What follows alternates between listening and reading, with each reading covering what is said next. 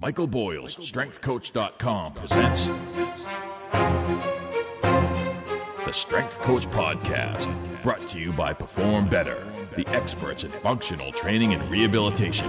PerformBetter.com. Hey everybody, welcome to episode 192 of the Strength Coach Podcast, the official podcast of Michael Boyle, StrengthCoach.com, the world's best source for strength and conditioning information. You can try StrengthCoach.com out for 3 days for just $1.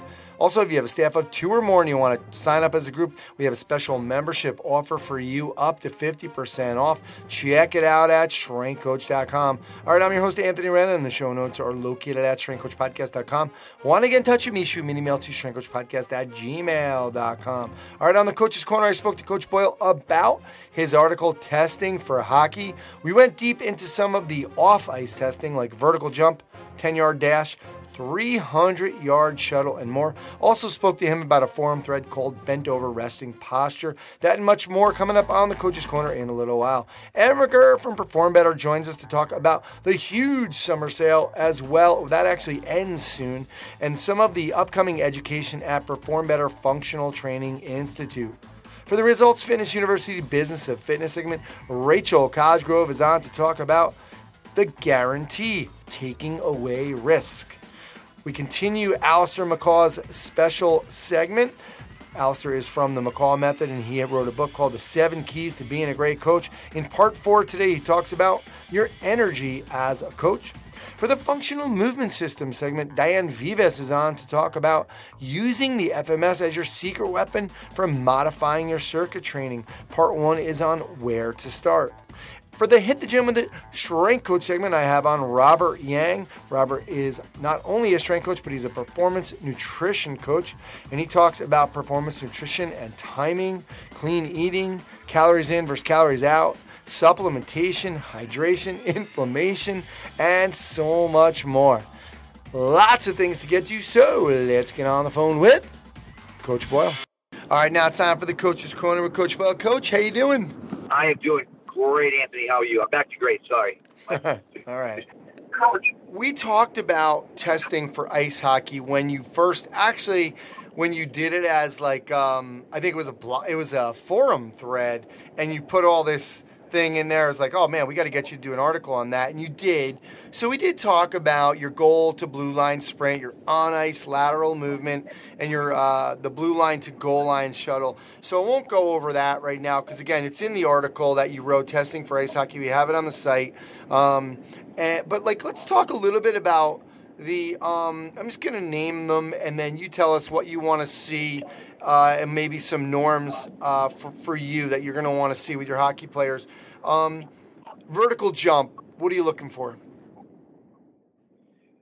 Vertical jump probably for our males, a collegiate male, you're probably looking at somebody to be 25 and up. I think your most explosive guys are in the mid-30s.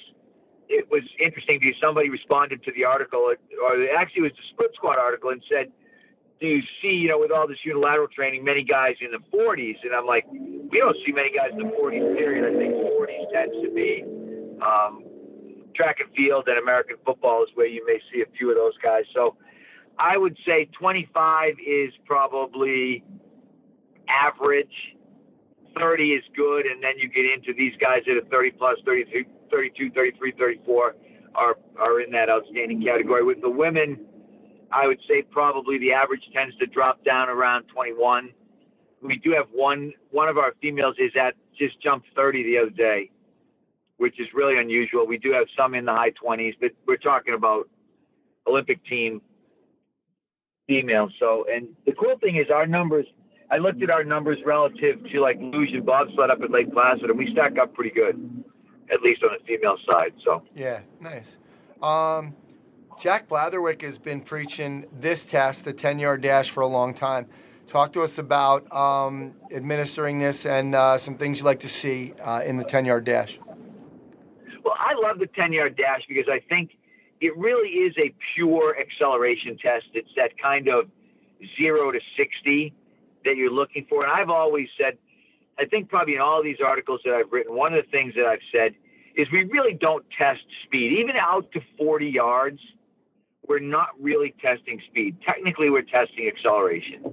Because if you look, and the most studied race is the Ben Johnson-Carl Lewis race, but in that Ben Johnson-Carl Lewis race, they were accelerating up to 60 meters. So it's a test of acceleration. I think it's extremely predictive in terms of correlating to on-ice speed, and it's really predictive in just about any sport. If you get someone who's fast in that 10-yard area, they're fast, period, end of story. But what you are really seeing is that they can accelerate, that they have that ability to get from 0 to 60, which is, I think, in team sport, that's your gold standard. That's really what you want to know. There are very few positions in team sport where even 40 yards or 40 meters matters. But that 10-yard sprint, that ability to go from a dead stop and get up to top speed or something close to it quickly is really important. So again, for us, I think here we have a real problem because we've done electronic, we've done handheld, and we've done handheld start and electronic finish. When we're handheld, really fast is 1.5 in the 1.5 range. That's probably, again, American football, really explosive defensive back receiver type guy. Generally speaking, I think with our females, if they can run under 2, they're pretty fast. So I think one of the things, and I should have said it probably in the beginning with vertical jump, is you really have to look at who you're testing and say to myself, what is my population? What's my range? Because, again, I'm giving you a range for, let's just say, elite Division I guys at Boston University or women's Olympic team members. I know my norms for my groups, but I think you've got to be careful that you don't get too worked up about what my norm for my group is relative to whatever you might be looking at for your group when, someone's like, well, I have high school girl soccer players. Well, they're not going to be anything close to what my girls are doing. Yeah. You get high school girls, if you get vertical jumps in the 20s, if you can get a 20, 21, 22, you've got a pretty explosive female. And you'll see lots of, I just tested my daughter's team, and I think the low was in the 16s, and the high might have been in the 24s. So when you start looking at, again, a high-end high school girl is a very different range than an Olympic level female, which, same thing, high school hockey. If we get a high school kid that's in that 25 to 30 range, they're pretty good. Yeah, nice.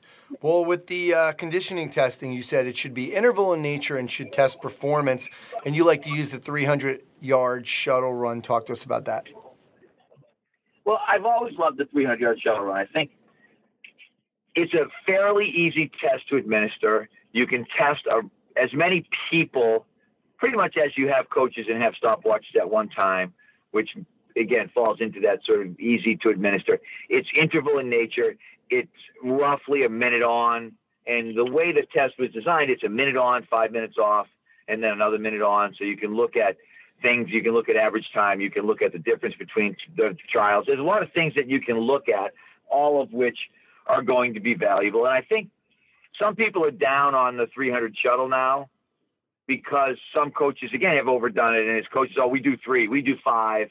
And it's the very typical kind of American of, if somebody's doing this, I'll do 1 more or 2 more. I'll cut the rest down. We do them with a minute rest. What I try to explain to everybody is the reason you have norms is so that everybody can compare. And the 300-yard shuttle, when the test was initially designed, was done with 5-minute rest. So we've always stayed with that 5-minute rest. And people can argue, well, that's not sports specific or it's different. I'm like, you're right. But the way the test was done was with 5 minutes rest. So if I want to compare data with anybody else, I'm going to do it the exact same way. So we've tried to stay true to that thought process so that we could have the conversation that we're having now and say, hey, if a guy averages 56, he's in pretty good shape. If a girl averages under 60, she's in pretty good shape. That's not going to be the same if you do 5 300s. It's not going to be the same if you do 3 with 2 minutes in between. Any way you start to manipulate the variables, then obviously you change the data and you change the distribution of the data and you make it much more difficult to get the kind of comparisons that you want. All right, Coach, great. Now let's go with upper body pushing. You were talking about many coaches prefer push-ups for upper body strength, but the push-ups actually test upper body endurance. You like to do some version of the bench press. Talk to us about that. Yeah, I think if you get people that are strong, I think even, it goes back to like the NFL Combine thing. The 225 bench press test at the NFL Combine has ceased to be a strength test. When you get guys doing 20, 30, 40 repetitions, it's just very specific endurance. Do that. I think what we've tried to do is just get in that like 5 to 8 RM kind of category. And generally for us, we will have them work to failure in terms of, give me a weight you think you can do 5 times, and then do it as many times as you can do it. The good thing about that, and particularly as we've started to flesh these tests out, say with our women's national team girls, is that somebody only underestimates once. So someone might say, oh, I think I can do 105 for 5, and they do 105 for 15. The next time we test them, we're going to bump them up to 115 or 120 or 125 and know that we're in the right category. So it's sort of in that repetition max kind of testing. You may miss once, but you shouldn't miss more than once. And what we have tended to do, and we're going to even modify that. Generally, if someone got 10, we made them go up in weight. And so if someone could do 135 for 10, then the next time we tested, they had to do 140 as opposed to 135. And we've been able to really kind of chug along. It's very interesting because we've been doing this now for 7 years with our women's Olympic program. And I would say at this point, the majority of our females will bench 135 for more than 5 reps, really just based on this extremely simplistic testing procedure of do as many reps as you can do. If you can do 10, you got to go up. And it works. I think the good thing about progressive resistance exercise is that it works. It's simple. It works. And I think we make it way more complicated than it is. All right. Upper body pulling. Same idea in terms of repetition max test. We started out with the idea that we were just going to test chin up.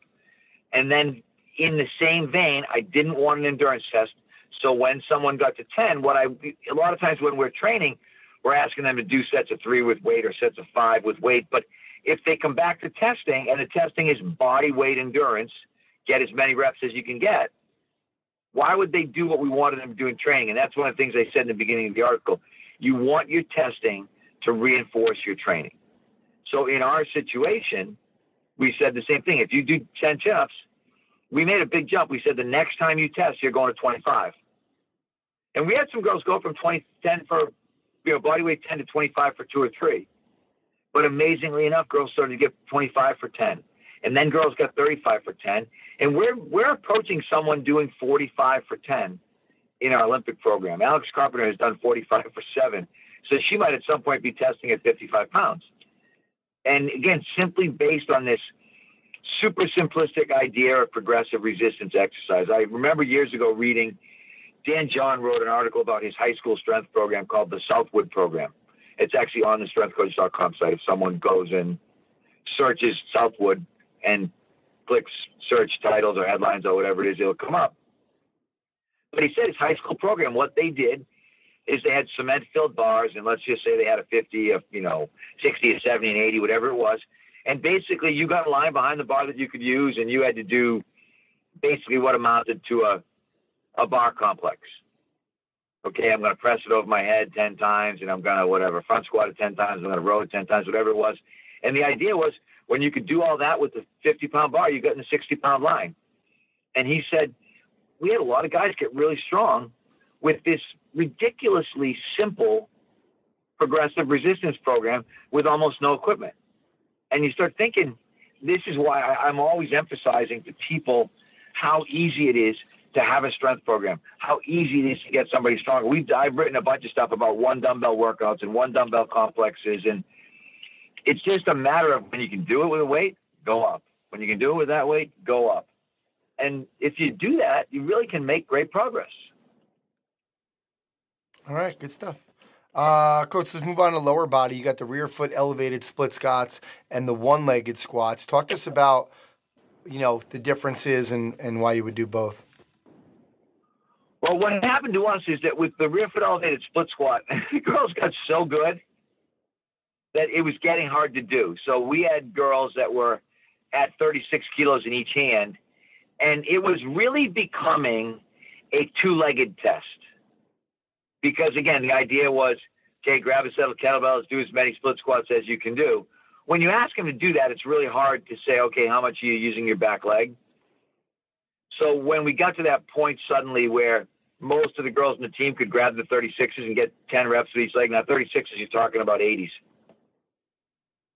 I said, we need to do something different. And that was when we switched to one-leg squat. And the last time we tested out in Colorado, we tested one-leg squat with 60 pounds of external load. So we did basically 40-pound vests with 10-pound dumbbells in each hand. And again, most of our girls did 60 for 10.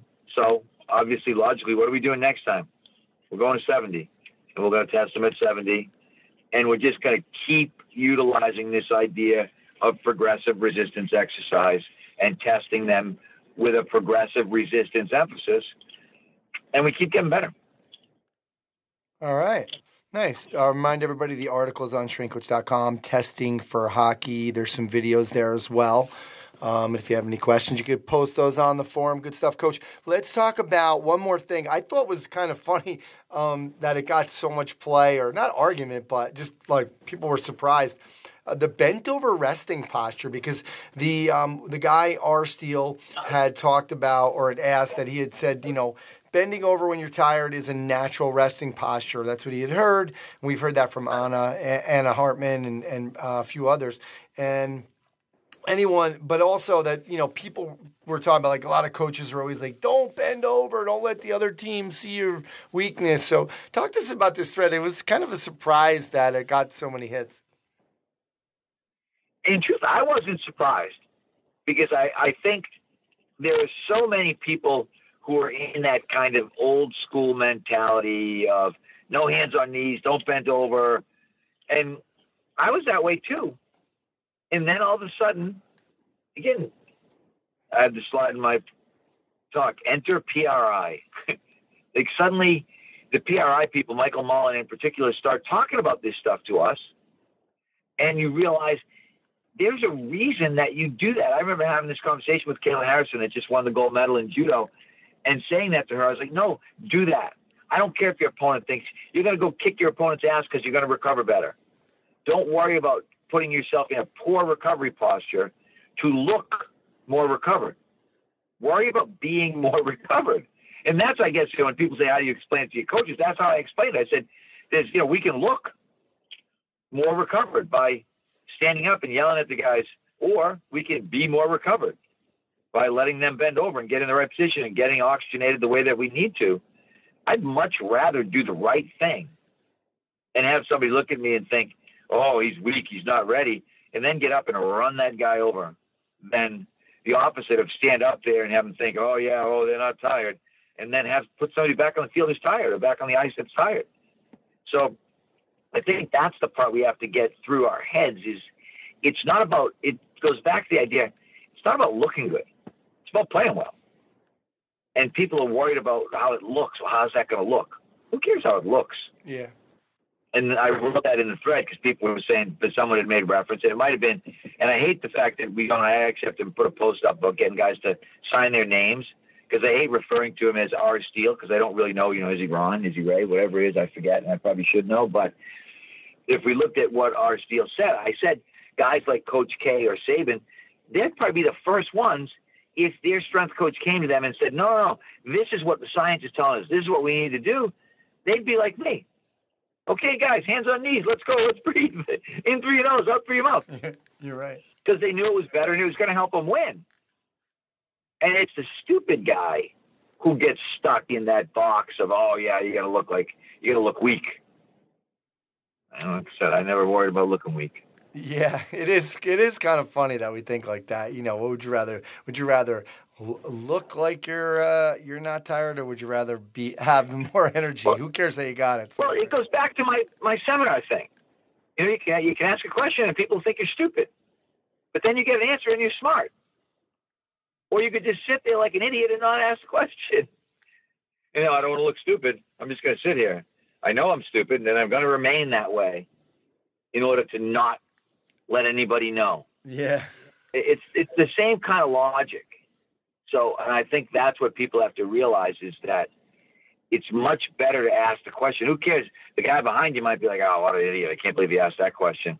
But you go to 100 seminars and you keep asking questions, that guy behind you probably isn't there at all of them. And eventually you're smarter than him. And then he's asking you questions. Good point. Good point.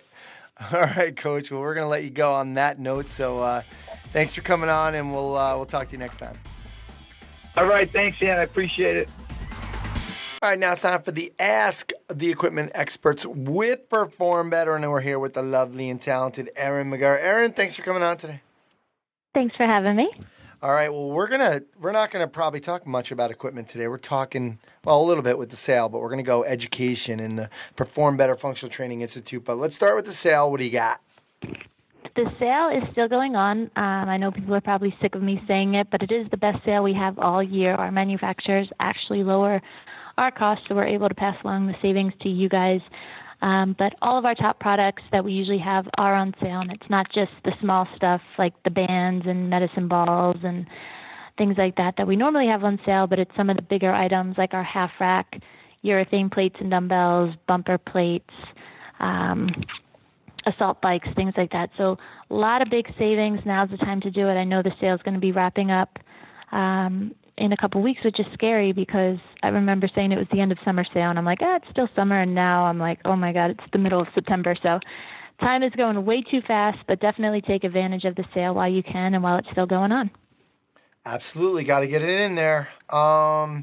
We don't talk much about the Functional Training Institute, Perform Better Functional Training Institute during, kind of the spring and summer because there's so much going on with the one days and the summits, but kind of right now there's a little bit of gap with those, so you guys kind of stock up on the on some of the education you do right there at your facility. Tell us all about what's happening this fall into the winter at the Functional Training Institute. Well, right now, like you said, during the year, it's hard with the one days and especially with the summits in the summer to kind of keep these seminars rolling at our location. But now that we're kind of breaking off from those, the Perform Better Functional Training Institute is kicking up again. We do have some great seminars coming up, and I'm excited that we're going to be bringing them back here. But the first one we have coming up is a Barefoot Training Specialist certification. So we're actually hosting Level 1 and Level 2 with Dr. Emily Splickle. I know she's spoken for us a couple times at the summits. Amazing job. But she's going to be hosting the Level 1 certification on Saturday, September 17th. And that's just going to go over some basic foot and ankle anatomy and biomechanics. She's going to go through the foot function and fascial lines, and then barefoot before, wearing shoes program or her protocols. And then she's also going to be hosting a Level 2, which is on Sunday, September 18th. And that's going to go through advanced foot biomechanics. She covers walking gait cycle, walking, running, different assessments and techniques, things like that. So she did host something here last year, and it was a great turnout. And now that she's hosting Level 1 and Level 2, again, we have some great numbers for this one. I'm really excited that she's coming back. And then the next one after her is going to be Jason Glass, which Jason is hysterical. I don't know if you've ever heard him talk or had him on, but he just kills me, and I know that he's very comical, which helps the learning process. But he's going to be doing a Load and Explode workshop on Saturday, October 8th. And that's going to be a one-day here, and he's going to cover everything from rotational power, slingshot power, rotational slings, scapular stability, covering the pelvis, really all aspects of training. But again, he focuses on a lot of rotational movements. He works with a lot of golfers and hockey players and things like that. So again, that's October 8th. It's going to be his first time hosting a workshop here. So again, I'm excited that he's going to be coming out. And then those are the first two that are kind of coming our way. We do have Charlie Weingroff coming in doing a 3-day in November, and then Greg Cook coming in doing his new functional capacity screen in December. But those guys, we can pretty much cover that later because I don't want time to go that fast. Yeah, absolutely. And with Charlie, too, I will tell everyone, get on the website because that will sell out because people are waiting for that one. And he's filming, I think, too. So, correct. Yeah, that's going to be a big one. So, cool. Lots of good stuff coming up from the Perform Better Functional Training Institute. You'll get a chance to maybe even see Erin McGurr. So, Erin, thanks so much. Thanks so much for coming on today. Thanks for having me. Welcome to the Functional Movement Systems segment. My name is Diane Vivas. Today I'd like to start a two-part series about using the FMS as your secret weapon for modifying your circuit program. And for part one, we're going to start by using a key movement principle to help us focus where to start that first session on Monday morning. Now, if you're like me, I've been very fortunate to train a variety of clients and athletes who all have different needs and different goals. But the functional movement screen allows me to take a very simple yet effective approach, no matter who that person is, and allows me to make some really smart adjustments in their program design. Now, a great way to practice this thought process, and especially if you're looking at designing these circuits, the first thing you may want to do is say, okay, what would an ideal circuit look like for somebody who has these goals or particular training needs? And then design the circuit as if there's all green lights and no limitations. What does that ideal circuit look like? And then introduce the screen score sheet. And it usually reveals a limitation, a weak link pattern that needs to be your priority. It may be the first priority in the algorithm that has a 1 or an asymmetry. We look at the movement principle number 2, and then that tells us first to protect. The movement principle says protect, correct, and then develop. So that's going to trigger me to say, what do we need to protect them from? What are things that we might need to remove from this person's individual training program, activities, things that might be loading on top of this dysfunctional or limited pattern. And it also might be working against us as we're trying to apply these corrective strategies. So we want to make sure and have a positive conversation with the client. Always come from a positive coaching aspect, and we talk to them about this opportunity, the things that we may need to just temporarily suspend or remove, and then the things that we're going to be adding to actually explore further what might help them to get to their goals much faster. And so one place that we're going to start in terms of programming is look at creating a pre-session routine. This is something they can do on their own. They don't need us there for. And we can start exploring that within this first session. It's possibly going to look like breathing, soft tissue work, some stretches, some basic mobility, things that they can immediately benefit from, and also sets us in a really good position to start their movement prep during that next session. For example, if it's active straight leg raise, somebody might, if needed, work on breathing and then have a lower body focus of soft tissue work based on tools that they feel comfortable using. Then we may apply some assisted straight leg raise stretch or a half kneeling hip flexor stretch. And then basic mobility drills such as a core activation leg raise. We can introduce these that first session and then quickly recheck the active straight leg raise to see if they're making a positive change and that we're going in the right direction and that we know we have the right movements or the right drills and strategies for that pre-session work. Once we've established that, then we can focus on the movement prep. Now, this is something that we're always going to be there to guide them through. We want to make sure and make the best mobility gains that we can, and then be able to apply some static motor control feeding into that new range of motion with an exercise or a drill, challenging them enough but also allowing them to be successful.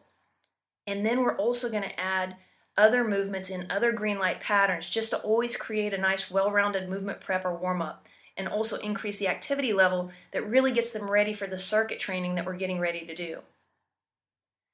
Now, that takes you down those first steps of that thought process, and that's how we would get started. Just so that you guys know, we actually have created a new 2-day level course, and if you're not familiar with that, check it out. If you've done a level 2 already in the past, I'm just going to give you guys a really good tip here, is you can actually register for like $99 to re-attend or audit the course.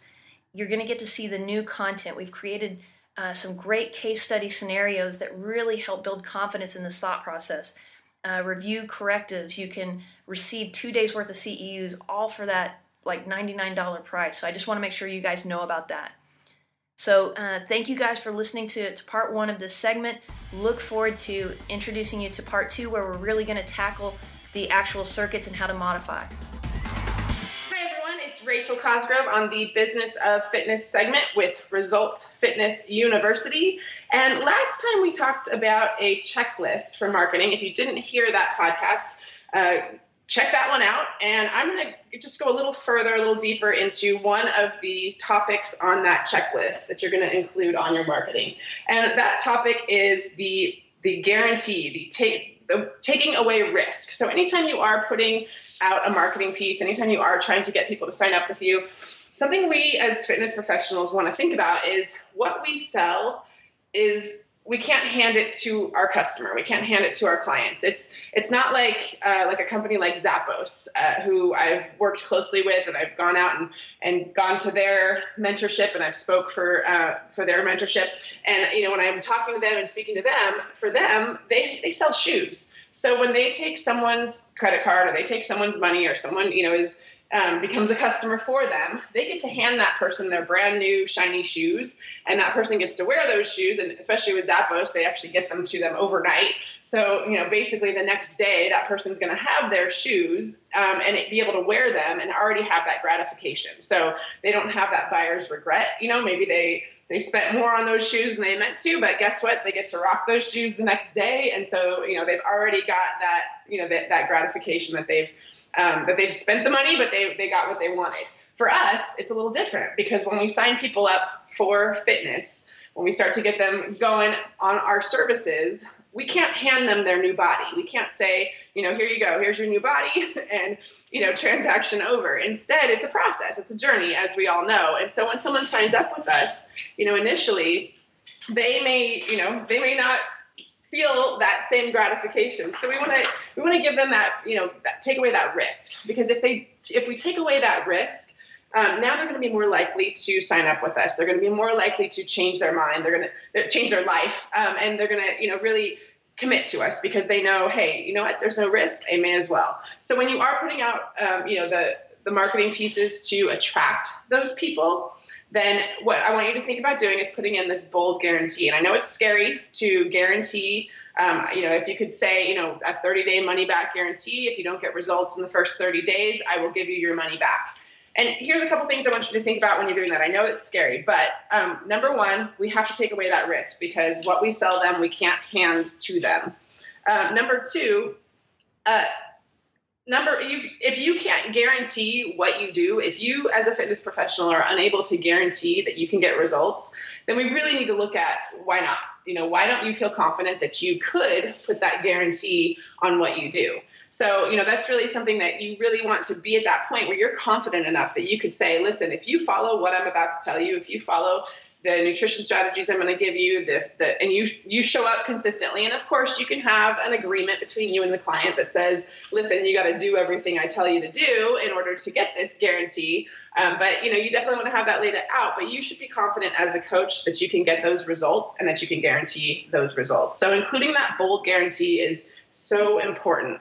The third thing I wanted to mention when we're talking about putting that bold guarantee, I know a lot of you are probably thinking, yes, but I'll put that guarantee on my marketing, and then there'll be some jerk who'll come in and they won't do what I tell them to do, and they won't get the results, and then they'll ask for their money back.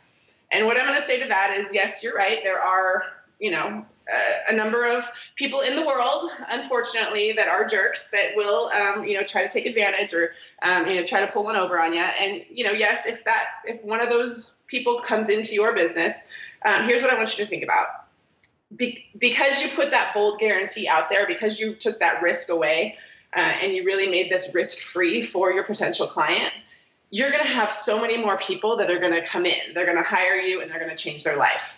And because of that, yes, you might get one or two jerks that do come in, but you wouldn't have got the other 10 to 15 great people who you got to work with.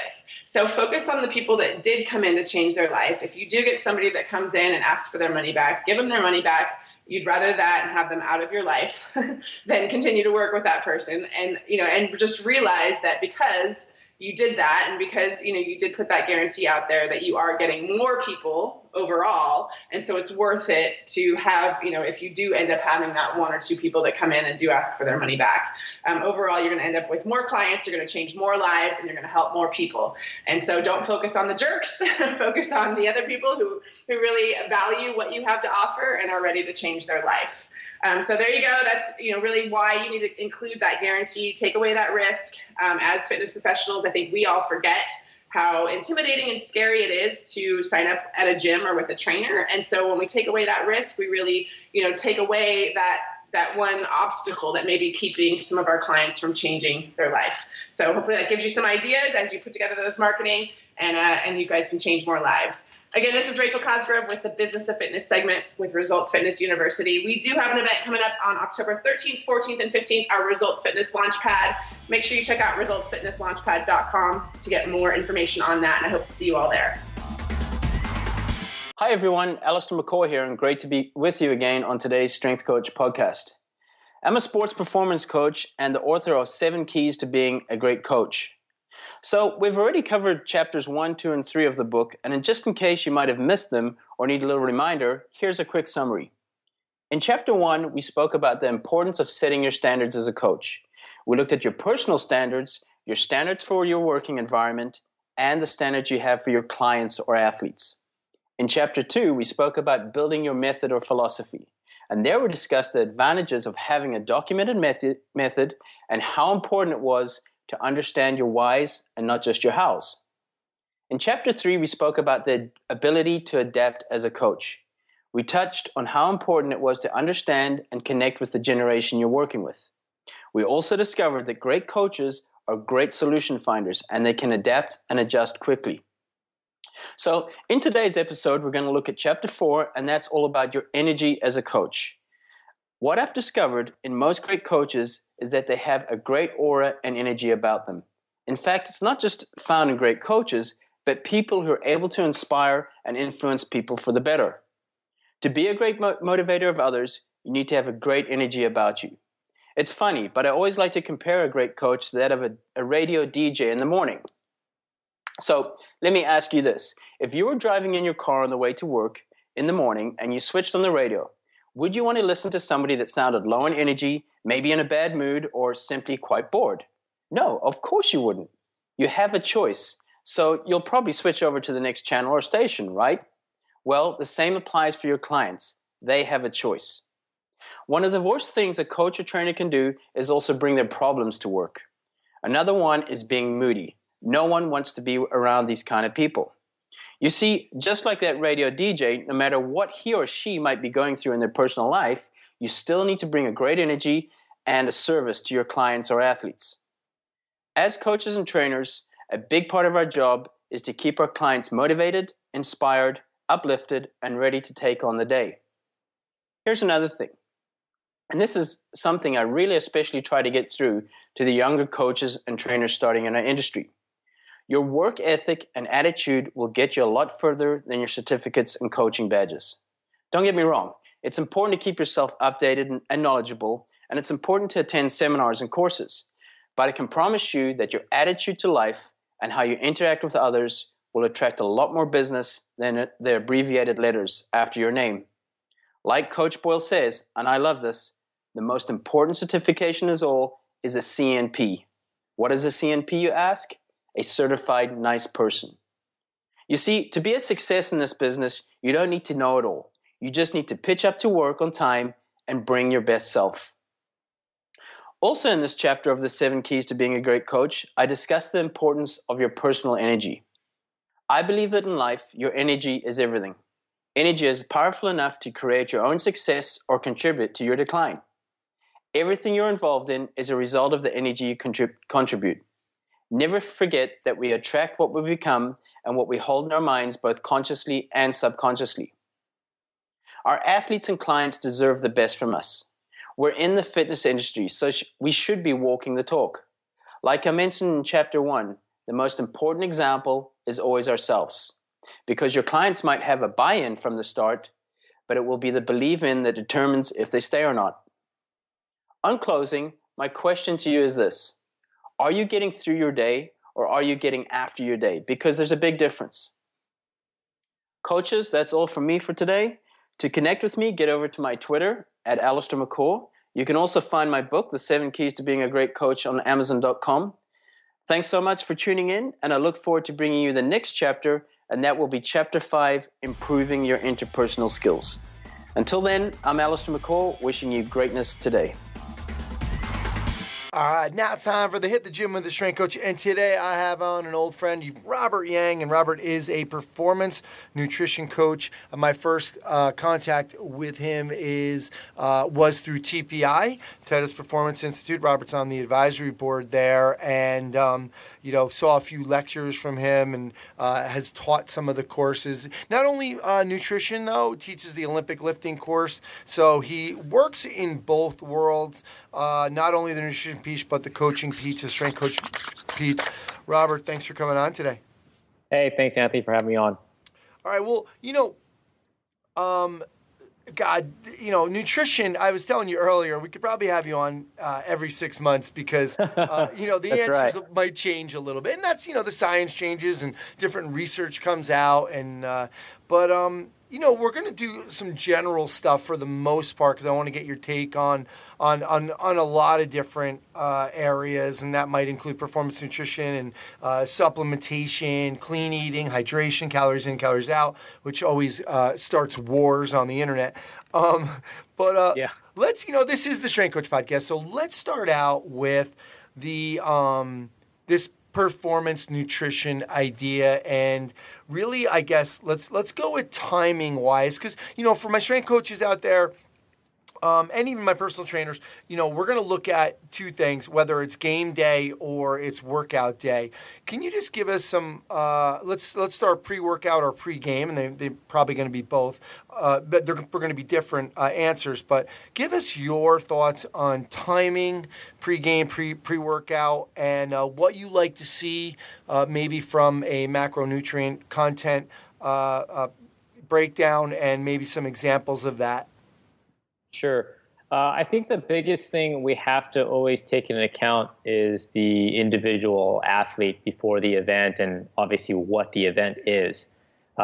In general, with most, 90% of the sports that are out there, they are, going to be anywhere from, like let's say football, we're looking at 4 quarters, 15 minutes. So, 2 hours or so.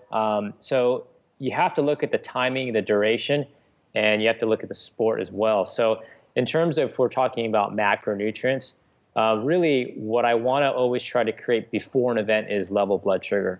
And so it's, we talk about, that's my BFF, my best friend forever. Well, your best friend forever for blood sugar control is your PFF, what I refer to. So protein, fats, and fiber.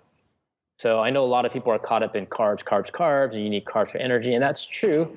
But what I find over the years is that as long as you can get the blood sugar nice and stable, that keeps the person even keel and sustains their blood sugar throughout an event or, an athletic event. So definitely protein has to be in there.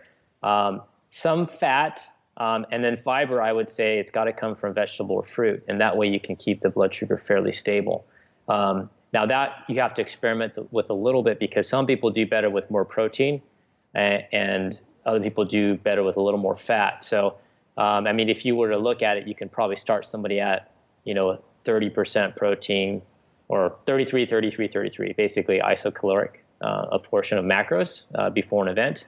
And then from that standpoint, if a person says, oh man, I just feel like the food's kind of sitting in me a little bit longer than I like, then what you would do is you'd probably drop the fat first, because fat can be so satiating with most people. Nice. And the timing wise, we're going to have to play with that a little bit too. Is that maybe like, because obviously if from a digestion perspective, or if they're feeling, maybe a little, not want to say bloated, but, they're feeling a little weighted down. Right. Absolutely. One of the things that, I always give an example of timing of, when they're having their meal before an event. And, in college, I used to train with my roommate, and I came down, an afternoon, and he's eating like a 5-course meal. And I'm like, dude, we got to go train legs in about 20 minutes. He goes, no, it's okay. I'm like, no, we're going to train legs. We're doing, basically barf puking squat session. And he's just eating away. And he goes to the gym, has no problem. I'm about to puke my guts out, and he has no problems. Whereas I need probably an hour and a half a digestion time before I train. So, it's going to vary from person to person. So obviously you don't want to do this on, a big game day. You have to play around with this, and experiment with each individual person. Absolutely. What about supplementation for, kind of pregame? Obviously within the limits of whatever rules there are, but like from a natural, is there some supplementation that might help pre-workout, pregame? Yeah, I think, one of the biggest ones that I've used for years are branched-chain amino acids as well as free-form amino acids. The reason why I recommend branched amino acids and free-form versus, let's say, someone taking a whey shake is that they are sources of protein, but the source of protein is at a different state of, I guess you could say, digestion. So you could think of as, whey protein as a long chain of cars on a train. So they're all hooked together, linked together. Well, BCAAs or free-form amino acids, they're a bunch of cars, but they're not linked together. So the digestion process is really minimal. There's research showing as in little as 15, 20 minutes, you can get super physiological amounts of amino acids in the blood with just taking straight BCAAs, as well as free-form amino acids. So I like to use BCAAs or free-form aminos before an event, and I just have someone start sipping it, or before they work out, they drive to the gym, takes them 15 minutes, they start sipping it, they warm up for 10 or 15 minutes, and boom, they've got super physiological dosages in the blood, and it can be used for many different purposes. There's research showing it can be used as a pure energy source for skeletal muscle cells, as well as decreasing the catabolic process during a workout. And so I think the biggest effect that I see from a clinical point of view is that a lot of my guys come back and say, Rob, I don't know what you gave me, but I'm not sore the next day. And this is after implementing a new workout. And, with most people, if it's a new movement or the reps or sets are different, or, there's a lot of lactic acid buildup during the workout, usually there'll be some kind of residual soreness the next day. And I would say, 70 to 80% of my athletes come back and say, wow, I love this stuff. Give me more. Nice. Let's talk a little bit about, I guess, again, it's going to have to depend on the event in terms of during the event. Because, if it's golf, we can maybe have some bars or something, not something natural out there because we have that kind of downtime. Maybe for, different sports it's going to be different for. But without getting into the hydration piece, what are some recommendations for maybe during the event or during the workout? And we're talking about. Are we talking about golf, or are we talking about a different anything sport? in general? Yeah, it could be golf, but in general, like any sport. I know again, sport's going to be different, but But in the workout, number one, and then the other answer will be like for the different sports. Yeah, I would say that's where I would have people mix up a big container of branched amino acids, and they'd sip it before, but during their event. So let's say it's a football game or a basketball game, that's what they would actually be sipping during the event. So as they're hydrating and taking breaks, they're sipping on branched amino acids because, again, that can be used as an energy source, and you're also preventing that sort of catabolic process. So in the big picture, you're actually working on recovery as well as giving energy during the event. And some athletes will require carbohydrates. So at that point, then you could add in some carbohydrate powder during the event, and they can use that during an event, intra-workout, intra-event. Okay, great. And then for post-workout, you might be saying BCAAs again because we're talking about recovery. You're talking about the recovery window. So, I was speaking to the choir because most people know, you have that window of opportunity after you train. And so, you've already got BCAAs into the system. So basically what I tell my athletes is they mix a big jug of it, and then they're sipping it before, during, and then whatever's left towards the end, they just chug that. Now, depending on, let's say, body composition. So if I have someone who's a little bit overweight or needs to lose some body fat, then they're just basically going straight to whole food. But if it's, for example, a hard gainer, then for sure we're going to go with the whole post-workout recovery drink, using whey protein and, carbohydrate. I know a lot of people are touting 4-to-1 ratio. If someone's really on the lanky side and they really need to just gain weight fast, then I might push it up to that. So they might have 100 grams of carbohydrates, so about 25 grams of protein. But if you're someone who needs to lose body fat and need to, come down to a different weight class, then I would just use BCAAs, and then you go with whole food sources within about an hour of finishing a training session. Okay, or cool. game. Yeah, so within that hour. Okay, good. Yeah. All right, great. Let's move on to clean eating. I'm always confused. I mean, you see this a lot, and you do get confused because then there's the whole, is clean eating whole foods? Is clean eating eating organic? What is it? Yeah, I mean, it really depends on the context of the person you're actually working with. I work with a variety of people, not just professional athletes or, a general population. I work with a gamut of type of people and athletes. So depending who you're working with, like if I'm getting kind of a granola type person, like clean eating is just eating organic food all the time. But it could be, organic, some donuts, or it could be, organic, just food in general. But I think with most people, when you say, hashtag clean eating, most people are talking probably in the bodybuilding sense of clean eating. So pretty much from a whole food perspective, eating, proteins and, fats and carbohydrates that are from probably unprocessed sorts of carbohydrates and veggies. So pretty simple. I've joked around with my wife, and said, well, what's dirty eating, and usually, that's going to be people that are just junking out on food and junk food, and sugars and chips and candies and things of that sort. Yeah, or Kim Basinger in 9.5 Weeks with Mickey Rourke. That would be dirty eating. Well, it's funny because, okay, so when we talk about something like clean eating, it's almost like, all right, no shit, right? I mean, because aren't we supposed to be doing that? Like, to try not to eat as much, as little of like processed foods as we can. But again, it's going to go back. I was telling you, I just got Dr. Seaman's book, The Deflame Diet. Right. And, the first chapter, he does go over some things, for you to eat. And then he talks about things he likes for breakfast. And, but it's funny. It's like, okay, pro-inflammatory, so things that make you inflamed, refined sugar, refined grains, grain flour products, trans fats, refined omega. Okay, so all the rest of it, if you had this diet, technically, I guess, you'd be eating clean. So, things kind of run into each other, it seems like. Oh, yeah. I mean, that's why there's, some principles to follow. Obviously, if you can eat, whole foods in their, natural state as much as possible, proteins, your carbohydrates and your fats and things of that sort, then, you're going to be in a good place.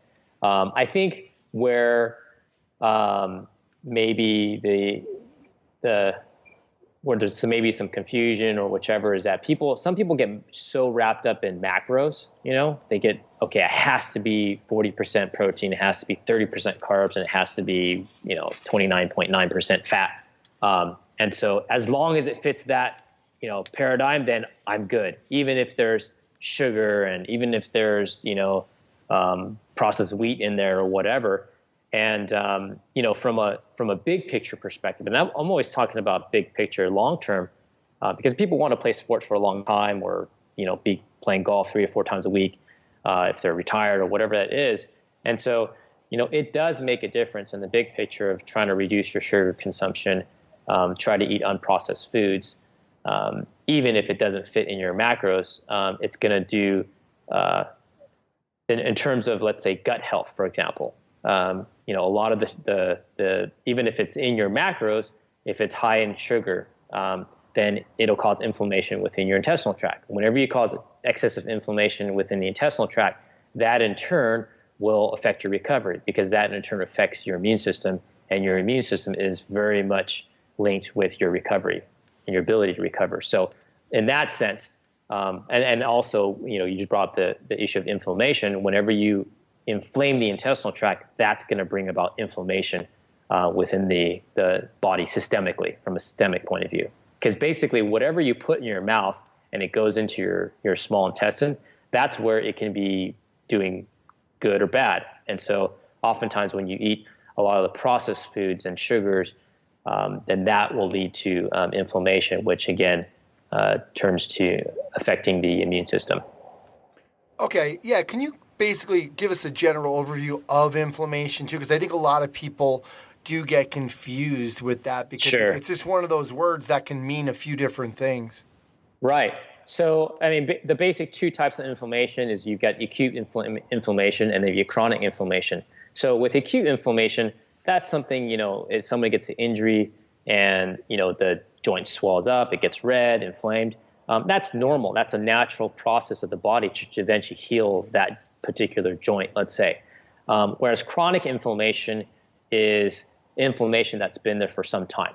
And sometimes with inflammation, especially when we're talking about specifically joints in general, sometimes it can be due to non-contact or non-injuries. It's due to what someone's eating within their diet. You know, for example, one lady, every time she eats wheat, her joints hurt. And then we take it out, and then she tries it again. Damn it, my joints hurt. I said, well, your body's not lying to you. You got to come off the wheat. And it's not just gluten. You know, I know gluten's a huge term right now. It's super trendy. I mean, I've looked into gluten for probably over 10 years now. Yes, it is a trend, but there's definitely a medical reason why people need to be off of it. And there's also clinical reasons why some people may need to be off of wheat products and gluten products. But I mean, even then, I mean, even if you went gluten-free, you got gluten-free donuts and cookies and things like that. It's still a ton of sugar, right? So that can lead to inflammation within someone's body. So what we're talking about is more chronic inflammation that is a problem. Yeah, but our coaches still need to know that, because, you know, it could affect performance. So. Yeah, absolutely. You know, and it can affect, you know, obviously there's a number of factors that affect joints, but you know, that if someone's doing the right things and they're supposedly eating the right foods and they're still having joint issues, and you mob them and you do, you know, dry needling and ART and they're still not getting better and they're doing all the right things, and you got to start looking towards diet, because there's something systemically creating some kind of inflammatory effect. Yeah. Is there, we'll go back to supplementation on this. Is there supplementation that you would recommend as well, just in general, like just say in general, just to kind of keep inflammation down, not to be like, so we can cheat and have those donuts, but right. I think that one thing that I would always recommend for people to do is, you know, first thing in the morning, wake up, drink water, and take probiotics, because when you take probiotics, you know, the good guys are battling the bad guys constantly, and so you can think of the good guys as sort of a fire extinguisher for the inflammation that can occur. And, you know, I mean, it's not just food. Like if someone's really stressed out, right? You got an athlete, you know, like I have this high level pitcher at one of the biggest universities. And this particular athlete is, you know, waking up at 6 or 5:30 for 6 a.m. workouts, then has class from 8 all the way to 3:30, and then has 2 hours of practice after. I mean, they're being accountable at both ends. So they've got stress out the wazoo.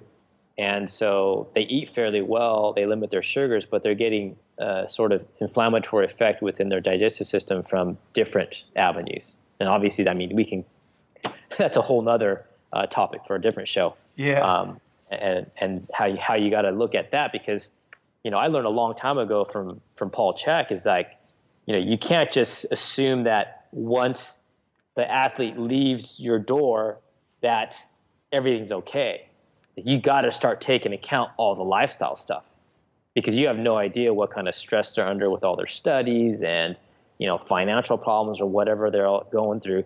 And so that's going to factor into your program design and how much, pounding you're giving them into your gym or your studio.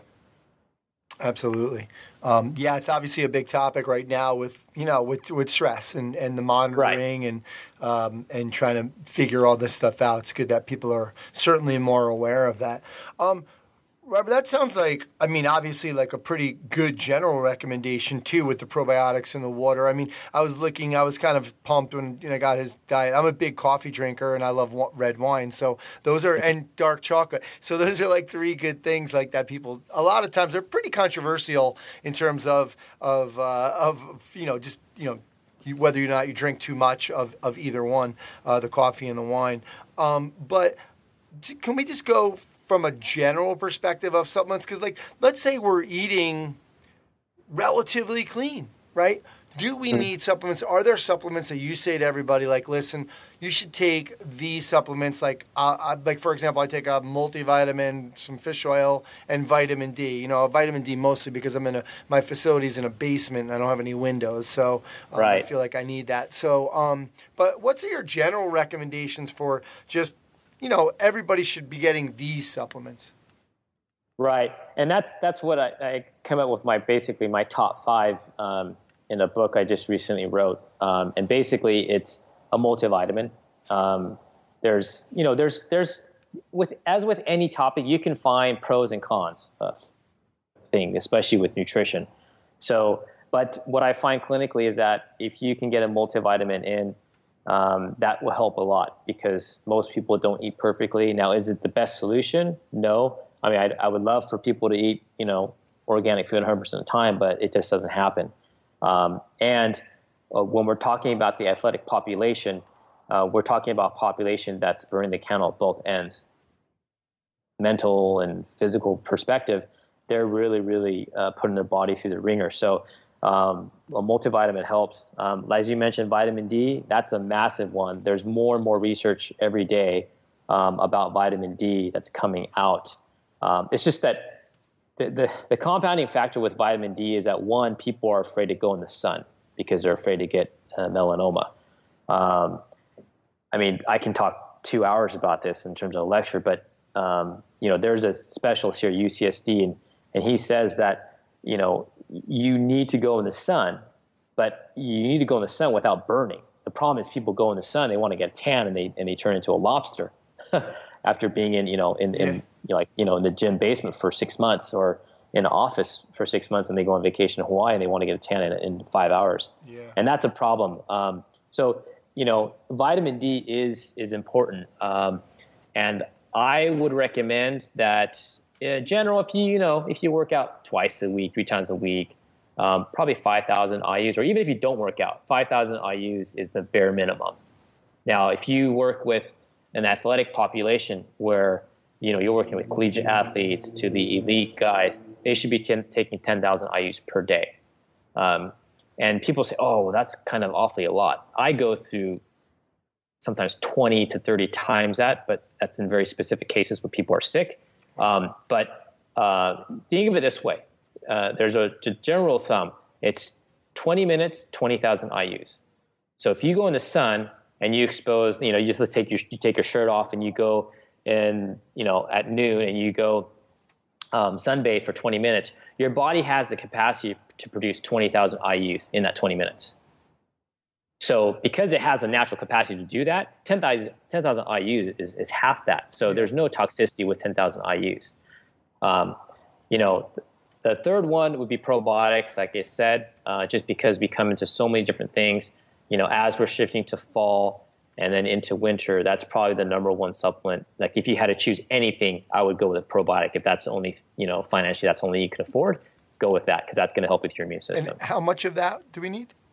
Yeah, with the probiotics, I would say it's got to be a minimum of a 20 billion CFUs. So basically, CFUs is the colony forming units. If you take something that has like 5 billion, you might get a little bit of effect, but you really got to dose it on the higher end. if you have any sort of symptoms, like you get maybe loose stools or you get a little bit of gas or bloating, then you might be going towards the upper end. But I would say 20 billion is probably the minimum.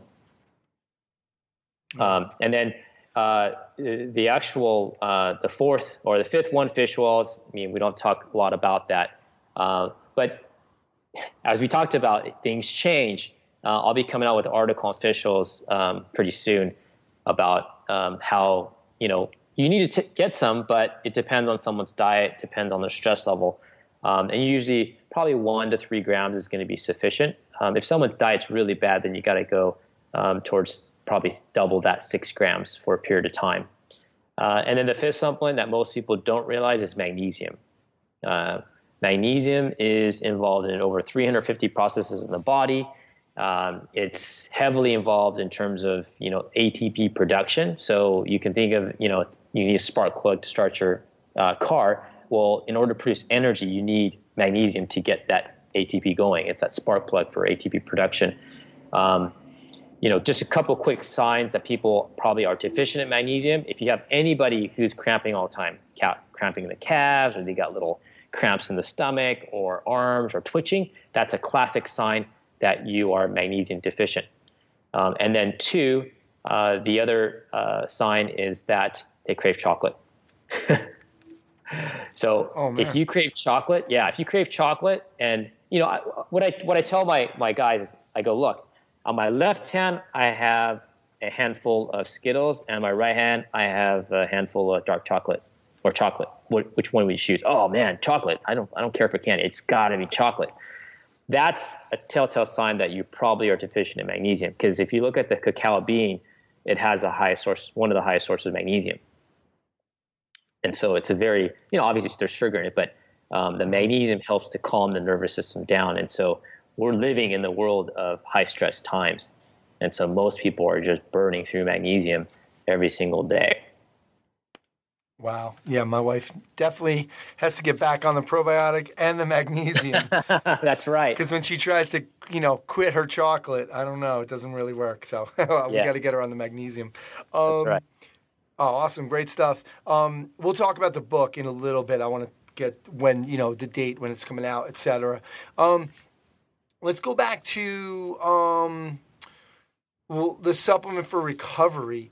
Besides the BCAAs, was there anything else that, because again, recovery is another one of those things that really everybody's talking about. We know, okay, sleep and nutrition, et cetera, but from the perspective of supplementation, is there anything that you would add in there?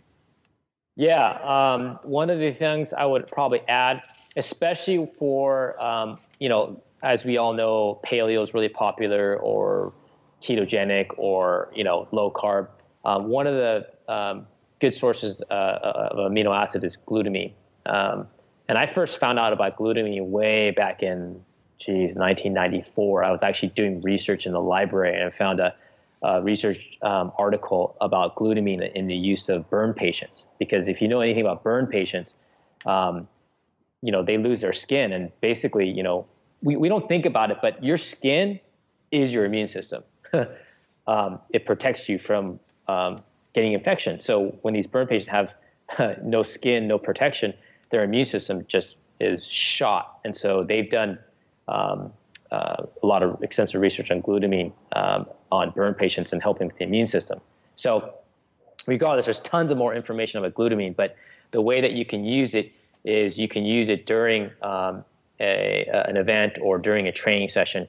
And glutamine is classified what we call a gluconeogenic amino acid, meaning it can be used as an alternative source of glucose. And so obviously that's going to be energy source for skeletal muscle cells. But also where I'm looking at it from a different perspective is I'm looking at it again for the immune system effects, because especially with all my endurance athletes, as we all know, with overtraining, usually it comes with the volume. People start getting sick because of the volume increases, especially with endurance training. It's not from the intensity. Some guys who train, high loads all the time will get overtrained from a different physiological perspective. But when we're talking about high volumes of training, that's when the immune system gets beat up. And so that's where if you have anybody who it's like, oh man, winter's coming, training volume's going to increase, I'm going to get upper respiratory tract infections, I'm going to get sinus infections, you got to get them on glutamine. It's probably one of the best ways to really strengthen the immune system, because literally what you're doing is when you're taking glutamine, you are literally feeding the mucosal cells in your intestinal tract. You're not feeding your muscles, but what you're doing is you're feeding the intestinal cells so the immune system can be upregulated so that you can prevent further loss of glutamine within muscle cells. So people that say, oh, it doesn't get into muscle cells, it just feeds the guts. Yeah, that's true. But we want that to happen so that we don't take away the glutamine source from the muscle cells, because muscle cells, the primary amino acid in muscle is glutamine. So, if you have those athletes that are constantly sick all the time, start adding glutamine into their intra workout or during the games, and it'll help a tremendous amount.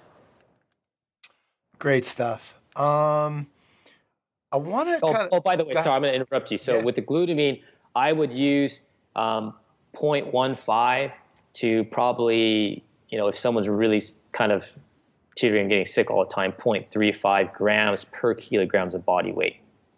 It's a lot, but you'll notice some pretty decent effects when you use that dosage. Okay, great. Yeah. I guess we'll kind of skirt a couple of issues on this question, and that would be one of the biggest arguments there is out there, and that's calories in versus calories out. And I think in general, it seems like the answer is always protein, right? I mean, because I was reading in the Lean Muscle Diet, Alan Aragon and Lou Schuler wrote that, and they were talking about the thermic effect of food, and they basically were saying that the thermic effect of food for protein is about 25%. So that means that a quarter of the protein you eat disappears before it reaches your muscles. So for fat, it's 2%. And then for carbs, it's 6 to 8%. That's what they were talking about in the book. So basically, really, it's really not about calories in and calories out, because they're obviously they're metabolizing differently. And then the same thing really with if somebody who wants to gain weight, that always seems to be the answer is protein, more protein. So talk to us about calories in and calories out and kind of those two issues. Yeah, so with calories in and calories out, that's always a controversial topic. And, you might read the Atkins Diet Revolution and they say just, avoid carbs and you can eat as much steak and bacon and eggs and cheese and you'll be fine. Well, obviously, I believe it's both, right? And the way that I prove that it's quality calories, not just calories in and calories out, is if you took, 100 calories of broccoli and then you took 100 calories of, let's say, Lucky Charms, you're going to get a completely different metabolic response. With broccoli, obviously you're getting fiber, you're getting all the phytonutrients, and with Lucky Charms, you're just basically straight lining sugar into your system. So your insulin level is going to go up, your glucose is going to be really high. So there's a truth to both those factors. I think from my perspective, I would always try to go with quality of food first. And obviously if it's, a physique competitor, bodybuilder, then you have to take in the calorie content involved with that. But I don't want to have any of my athletes starting to carry around scales in their purses or, counting their calories in that sense at the beginning, because really, unless they need to be at 4 or 5% body fat, they probably don't need to start counting their calories that way. So I think it's a little bit of both. And it's just the problem is people take it to one extreme. They say, oh, well, it doesn't matter. Just avoid carbs and you'll be fine. And you can eat, 5,000 calories a day. And they go, well, I'm kind of gaining weight at this point. Well, you have to take some, a logical point of view and some common sense and say, okay, well, let's cut back on some of the cheese you're eating or some of the other foods. So I think, there's some truth obviously to the quality calories and, with protein intake and what we refer to as DIT, dietary induced thermogenesis, which is very true because protein takes a lot of energy from the body to actually break down and utilize it. And so you get that thermogenic effect. I know you had brought in the topic about, well, you know, if you want to gain weight, then you got to up your calories. And yeah, that's true. I mean, you need to up your calories to a certain extent. But again, I would go with the quality calories always first. And then if you need to, okay, well, if you're not going anywhere, whether it's losing body fat or gaining weight, then let's start manipulating your calorie intake at that point. But I think, you know, that brings in a very important point, is that you've got to get a baseline. And a lot of people don't have a baseline. So whatever that baseline is, whether it's getting someone on Tanita scales to get their body fat and bioimpedance, or doing a 9-site skinfold test, you got to get a baseline when we're talking about body composition. A lot of people don't. Surprisingly, they don't. So get a baseline and then start your process. Then you know where to go up or down with some of these parameters. Absolutely. Good stuff. What about, like, and I think it's along the same lines as you know, as the calories in, like, as long as you're eating clean and you're fine. What about, like, with fasting and, like, intermittent fasting, and, like, some people that have recommended, you know, you can have all your calories in this 8-hour window. And is there anything to the nutrient timing? I mean, we heard, breakfast is so great. You know, you need breakfast. It's really important. So talk to us about this idea about fasting and then I guess it is a different topic, but nutrient timing, and because that would be, if you're going to fast and nutrient timing, you're really, you know, you're kind of limited in when you're timing things. Right. I mean, and you know, I learned about intermittent fasting, I mean, back in 2010, I think. John Berard and I were lecturing at Perform Better, and we had gone to lunch and we're training, and I'm like, what are you doing? And he's, you know, what are you doing? And so we were chatting, and he's, yeah, I'm doing this. And this is like before he came out with his ebook. And so, you know, I'm always experimenting. So I'm like, what the hell? So I did the IF, and, you know, I play around with it here and there. I think it really depends on the person. And so I think it's a tool that you can use in your toolbox. I think the problem I see is everybody's saying, oh, you should do IF. It's the best way to do it. I don't think it's the best way to do it for everybody. I think the biggest factor, if I'm going to utilize that with someone, is their lifestyle. So if a person's like telling me, Rob, I can't eat 6 times a day, it's just not going to happen with my schedule. And, you know, they have good energy throughout the day. They're not having adrenal fatigue issues. They have, you know, lifestyle factors that are good, then I might put them on that. But in general, for most people, you have to have good general eating habits. You know, so you have to, quote unquote, eat clean. You got to know what that is. Whereas if you have someone who's eating a standard American diet and they start that, it could be a disaster waiting to happen.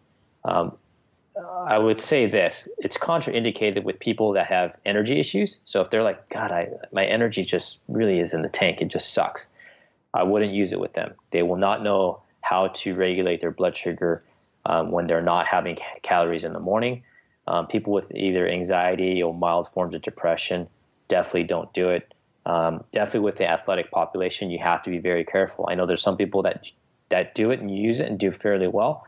But you have to be very, very careful with it because one of the biggest things that I see is people not eating enough calories and then actually losing lean body mass, because I've done it. I got, I think, all the way down to maybe 168. I mean, at that time, for me, it was my goal because I wanted to be lighter as a surfer in the water. Okay. because there's all these little kids around me that are catching all these waves, and I'm not catching the waves because I can't get into them early enough. So I'm like, okay, screw it. I'm going to drop weight from weight 85. And so I did. The problem is my strength went, you know, through the floor, and it was good. It was good to learn that. And so, yeah, I think, you know, it's definitely something that you can do, but you have to be very careful and qualify the person for that particular, you know, intermittent fasting plan. Yeah, that's an interesting point, because you're right. You know, you try something like that, then now your strength is down, and so you got to be careful, kind of what you wish for, I guess. Correct. Rob, let's just finish up this piece with just some hydration. I think, the blanket recommendation that I first got from you was, which I thought made the most sense, because it instead of the 8 cups of water a day for everybody, took into account body weight. So your recommendation was always, half your body weight in ounces. So if you weigh 200 pounds, it's 100 ounces, and then 100 ounces of water a day. And then, ideally, let's get 25% of that intake in first thing in the morning. That's great. But is it enough? Because, you also recommend, using Celtic sea salt. I remember you saying if you're using like Fiji water, that had a good, I'm not sure if it was pH or the magnesium in it, but that you could tell us. But is just hydrating enough? Or do we need to think about the Celtic sea salt, or is if we're eating clean, do we even need to worry about that piece of it, or just need to get regular hydration in that half our body weight in? Yeah, I think that half the body weight is a good rule of thumb to start with. But as you mentioned, if for example, at my house we have RO, reverse osmosis. The only downside to reverse osmosis as a filtration system is that it does pull a lot of the minerals out of the water. And so you'd mentioned Fiji. Fiji has 210 parts per million in terms of what we call the TDS, the total dissolved solids. And so basically that's the mineral content. One of the highest ones is Evian. So it's got, I think it's 309 or something like that. But they have a high mineral content. So one of the problems that you're going to come across is if you just drink water that has barely any minerals or electrolytes in it, you're going to drink it and then you're almost going to pee it straight out, because think of it as you're almost diluting what they say your inner ocean. Because if you ever taste your blood, it tastes salty. So you have quite a bit of electrolytes and salt within your body, and so that's where I do recommend a small pinch of Celtic sea salt in every liter of water. If it remotely even tastes different or salty, then you put way too much salt in there. But one of the main electrolytes in your body is sodium, and so you want the sodium, but then you're getting the other mineral salts with the Celtic sea salt. So that's why it's so helpful to add that to your water, especially when you're going to be increasing the volume of water. But from a research standpoint, I'm researching this a ton, as well as clinically. I mean, it helps a tremendous amount for a number of different factors. And we're talking about, trainers, coaches, strength coaches, from joints perspective. I've had people come up to me, I didn't even know who they were, and say, "Hey, Rob, thanks so much for your, podcast you did on so-and-so. And, I just increased my water intake. Within a week, I noticed my joints felt better." You just look at, an intervertebral disc in your lumbar spine and your cervical spine. Everybody knows the center is the nucleus pulposus. That's primarily composed of water. So when you turn in for the night, you wake up in the morning, you get imbibition, and you should wake up 1.5 centimeters taller because the discs have rehydrated. But that only happens if you're hydrated. So, it's very a good method or being prophylactic for low back pain for a lot of your low back pain people. So, I can't recommend it enough. I've seen so many benefits to it. And of course, I don't know, 3 months, people will probably say, stop drinking water, it's bad for you. But really, it's a good foundation to do that. Half your body weight ounces for the day, 25% take first thing in the morning, because when you wake up in the morning, you haven't consumed any water. So that really helps start the process, and it gets you to get the water into the system earlier, because when people start drinking water too late, I think that's one of the main disruptions of why people wake up and have to go to the bathroom. Okay, nice. Yeah. It's funny because I've noticed, and people always give me a hard time because I drink the Fiji water. Like, I have Poland Spring for my clients. Like, they get a Poland Spring, like a 16 ounce. And like, wait, you're drinking Fiji? I'm like, well, yeah. So, but But I do notice when I do run out of the Fiji and I put the Celtic sea salt in the Poland Spring, I drink it so much faster. I don't know if it's just in my head or it just goes down a lot easier and a lot quicker.